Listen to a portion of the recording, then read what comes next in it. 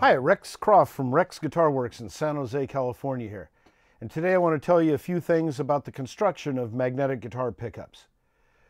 The magnetic guitar pickup as found on electric guitars is a pretty simple affair, generally consisting of a magnet structure, a bobbin, and a coil wrapped around the bobbin.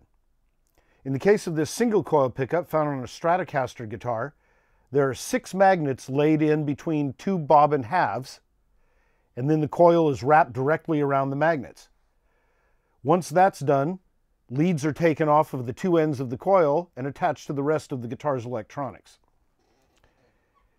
In the case of what's known as a humbucking pickup, 2 coils are joined together over a common magnetic structure, allowing one to have north and the other south magnetism at the top. The coils themselves are wound in opposite directions, thereby creating a mirror image of each other. This allows them to cancel out each other's 60-cycle hum, creating what is known as a hum-canceling or humbucking pickup. These are characterized by a more powerful signal and a stronger mid-range, whereas the single coil pickup is characterized by more clarity in the low frequencies and a brighter top end. We've learned a little bit more about the construction of magnetic pickup today.